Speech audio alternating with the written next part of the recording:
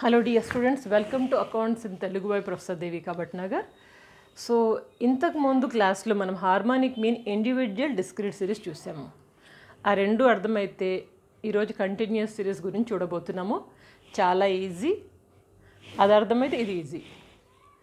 ఒకసారి ఫార్ములాస్ గుర్తు చేసుకుందాం. ఆ ఫార్ములాస్ బాగా గుర్తుండాలి మీకు మైండ్లో, అప్పుడే మనము పర్ఫెక్ట్ అయిపోతాం. ఇక్కడ ఏం లేదు, ఫార్ములాస్ గుర్తుండి క్యాలిక్యులేషన్స్ చేయడం అంతే.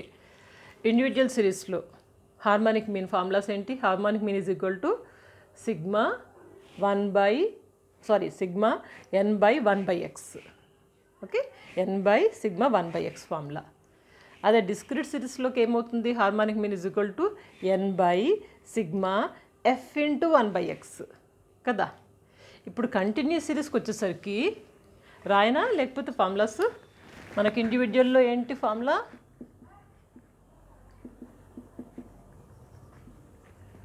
హార్మానిక్ mean is equal to n by sigma 1 by x కదా. అదే డిస్క్రీట్ సిరీస్లోకి వచ్చేసరికి హార్మానిక్ mean is equal to n by sigma f into 1 by x కదా. ఈ రెండు నేర్చుకున్నాం ఆల్రెడీ మనం. ఇప్పుడు చూడండి, కంటిన్యూస్ సిరీస్లో సేమ్ ఇట్లనే ఉంటుంది. n by sigma f into 1 by m అంటున్నాము. ఇక్కడ 1 by x కదా, x బదులు మనం m పెట్టినాం అంతే. డిస్క్రీట్ సిరీస్కి కంటిన్యూస్ సిరీస్కి ఉన్న తేడా. ఇక్కడ x వాల్యూస్ ఇస్తారు మనకి డిస్క్రీట్ సిరీస్లో. ఇక్కడ ఏంటి, x అంటే క్లాస్ ఇంటర్వెల్ కదా. క్లాస్ ఇంటర్వెల్ డైరెక్ట్గా తీసుకోలేము, m తీసుకుంటున్నాం. అంటే m represents the x values కదా, అందుకని మనము 1 by m అంటున్నాము. ఈ ఫార్ములా గుర్తుపెట్టుకోండి, నాతో పాటు మాట్లాడుతూ ఉండండి, ఈజీగా అవుతుంది మీకు. హార్మానిక్ mean is equal to n by sigma f into 1 by m. ఈ ఫార్ములా ప్రకారం మనకి ఏం కావాలి? ఫస్ట్ n వాల్యూ కావాలి. n అంటే ఏంటి? ఫ్రీక్వెన్సీ, టోటల్ కదా. ఈ టోటల్ చూస్తే ఇది 20, 40, 50. మనకి n వాల్యూ 50 వచ్చింది. ఇంకేం కావాలా? Frequency into 1 by m. First m కనుక్కోవాలి, మిడ్ వాల్యూ, దీని మిడ్ వాల్యూ. ఓకే, అందుకని m వేసాను. తర్వాత 1 by m కనుక్కుందాం, ఇది 1 by m. తర్వాత frequency into 1 by m, frequency into 1 by m. ఈ మల్టిప్లికేషన్ ఇక్కడికి వస్తుంది. మనం ఫార్ములా చూసుకుంటే ఆటోమేటిక్, అరే నాకు m కావాలి కాబట్టి నేను m వేసుకుంటాను. తర్వాత m తర్వాత ఏంటి? 1 by m చేయాలి. తర్వాత ఫ్రీక్వెన్సీ ఇంటూ 1 by m చేయాలి అని చేసి ఆ 3 కాలమ్స్ వేసేసుకోవడమే. వేసుకున్నాక మనం క్యాలిక్యులేషన్స్ చేసుకుందాం, సింపుల్ క్యాలిక్యులేషన్స్. చూడండి, ఫస్ట్ ఏంటి?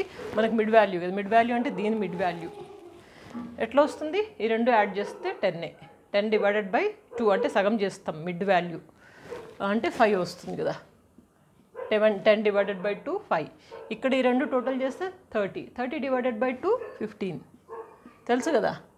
50 డివైడెడ్ బై 2 అంటే 25. Next 35, then 45. ఇది అయినాక మనకి ఏం కావాలి? 1 by m కావాలి. 1 by m, 1 divided by 5. Okay, 1 divided by 5 అంటే 0.2 వచ్చింది. 0.2 అన్ని జీరోలు వేసేస్తున్నాను, పక్కన ఏం లేదు కాబట్టి. ఇప్పుడు ఏంటి? 1 by 15, 1 డివైడెడ్ బై 15 0.066. అన్ని 6లు వచ్చినాయి కాబట్టి లాస్ట్ 7 వేసేస్తాను.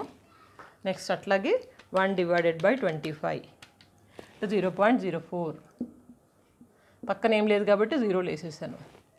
నెక్స్ట్ 1 డివైడెడ్ బై 35 అంటే 0.0287 అని ఉంది.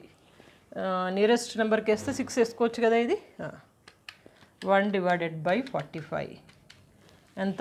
0.0, ఆల్ 2s అంటే ఒక ఇక్కడ దాకా 2s వేసుకున్నాము. ఇప్పుడు ఏం చేద్దాము? ఫ్రీక్వెన్సీ ఇంటూ 1 by m, ఈ రెండు మల్టిప్లై చేయాలా, చేసి ఇక్కడ వేద్దాము. మల్టిప్లై చేసినప్పుడు నేను m ప్లస్ అంటాను, అంటే మెమరీలోకి వెళ్ళిపోతుంది. తర్వాత mr అంటే మనకి మొత్తం టోటల్ వచ్చేస్తుంది. ఓకేనా. ఫస్ట్ది ఏంటి? 8 ఇంటూ 0.2 అంటే 1.6 వచ్చింది. తర్వాత 12 ఇంటూ 0.0667 అంటే 0.8004. తర్వాత 20 ఇంటూ 0.0400 అంటే 0.8 వచ్చింది ఇది. తర్వాత 6 ఇంటూ 0.0286 అంటే 0.1716.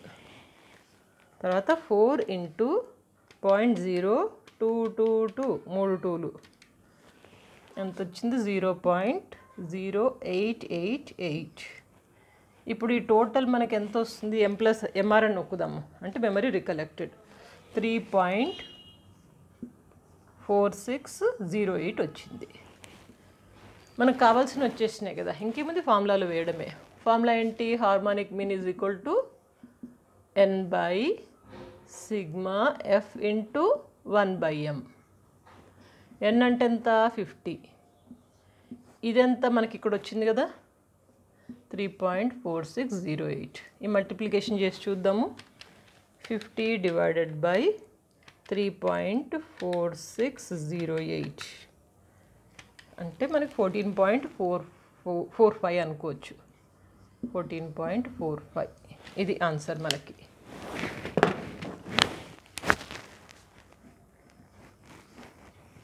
క్లియరే కదా?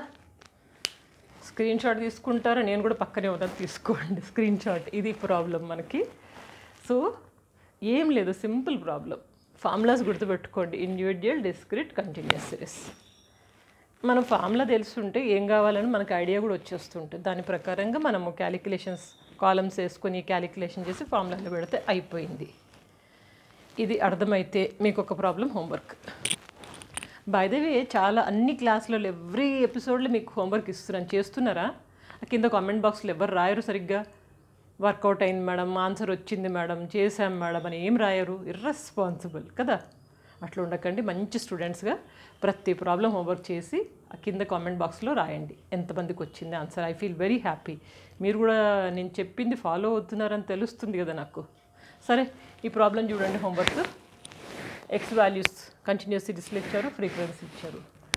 సేమ్ ఇట్లనే మీరు కాలమ్స్ వేసుకోండి, క్యాలిక్యులేషన్ చేయండి. మీకు ఆన్సర్ లాస్ట్లో 29.88 ఈ ఆన్సర్ రావాలి.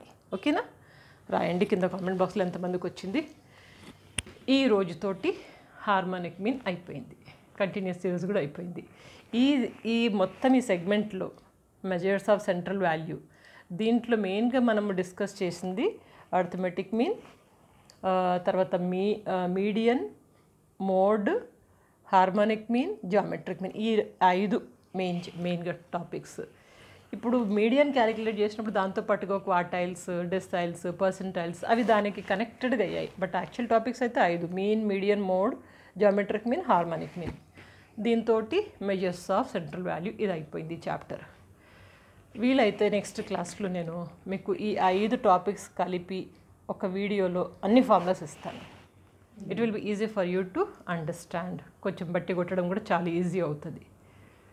ఎంత బాగా పర్ఫెక్ట్గా ఉంటే ఫార్ములాస్లో మీరు అంత ఈజీగా క్యాలిక్యులేషన్స్ కదా ఎవరైనా చేస్తారు. ఫార్ములాస్ వస్తే క్యాలిక్యులేషన్ చేయడం పెద్ద కష్టమేం కాదు.